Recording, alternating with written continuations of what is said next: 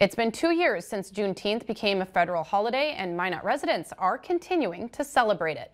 Roy Bennett, a worship master at Acacia Lodge number 12, says this is about the 5th or 6th time their organization has been part of the planning at the event. He says it gets bigger and bigger every year. This is something that we can do on our own and all come together, so it gives us an opportunity to work with each other, and so it's a beautiful thing. The African American Heritage Council also took part in hosting the event. Kennedy Fletcher, VP of the council, says everybody is welcome, and she's happy about the turnout so far. She says it brings awareness to the holiday. We get to meet with the community, and we get to get people outside their house, especially in North Dakota when we had this long winter. They have a car show, a rage room, spades, a talent show, and vendors at Oak Park. This event ends later this evening.